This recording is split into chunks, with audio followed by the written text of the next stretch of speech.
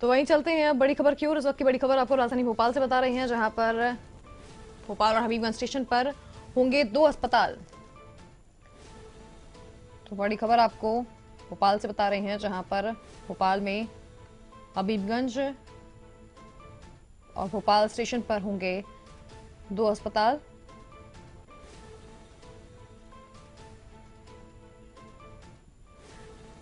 तो वहीं railway coach को बनाया जाएगा mini hospital. 40 mobile isolation coach भी बनाए जाएंगे। तो वहीं 25 अप्रैल से शुरू होंगे दोनों जगह मिनी अस्पताल। तो यहां पर भोपाल और हबीबगंज स्टेशन पर 2 अस्पताल होंगे और वहीं यहां 40 मोबाइल आइसोलेशन कोच भी बनाए जाएंगे। 25 अप्रैल से शुरू होंगे दोनों जगह मिनी अस्पताल। और इसी खबर पर हमारे साथ भोपाल संवाददाता कृष्ण द्विवेदी जुड़ चुके हैं। कृष्णा जी, आपसे जानना चाहेंगे कि यहाँ पर स्टेशन पर अस्पताल बनाने की पहल यहाँ पर शुरू हुई है, तो ऐसे में क्या कुछ व्यवस्थाएं वहां पर रहेंगी? बिल्कुल अनन्या, कोरोना संक्रमण के कारण जिस तरीके के हालात अब मध्य प्रदेश में बिगड़ते जा रहे हैं, उसको देखते हुए अब मतलब हालात इतने विभत्स हैं कि लोगों को ना तो बेड मिल रहा है और ना ही ऑक्सीजन और जो जरूरी सुविधाएं हैं वो। ऐसे में अब सरकार ने जो फैसला लिया है, भोपाल और हबीबगंज स्टेशन पर कोच के अंदर 2 मिनी अस्पताल शुरू किए जाएंगे।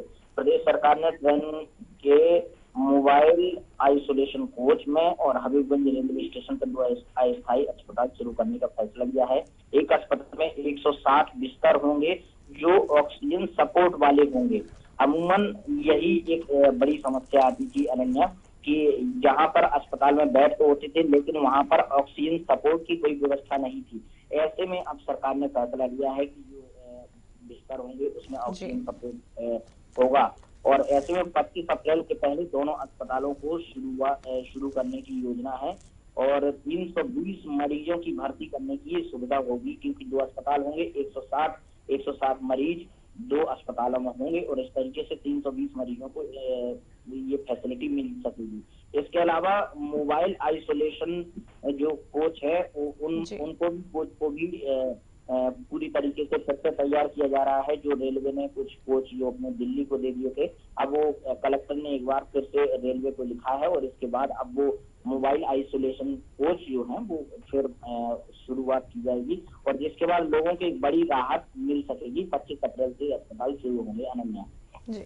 धन्यवाद कृष्णा जी, हमारे साथ जुड़ने के लिए और तमाम जानकारी के लिए। तो बड़ी खबर आपको बता रहे हैं इस वक्त राजधानी भोपाल से, जहां पर अब भोपाल और हबीबगंज स्टेशन पर 2 अस्पताल बनाए जाएंगे। साथ ही यहाँ पर मोबाइल कोच होंगे और ये अस्पताल 25 अप्रैल से शुरू हो जाएंगे। तो वहीं आपको बताते हैं कि यहाँ पर 40 मोबाइल कोच बनाए जाएंगे। इससे जो है लगभग 320 मरीजों को बेड मिल पाएगा और इलाज मिल पाएगा।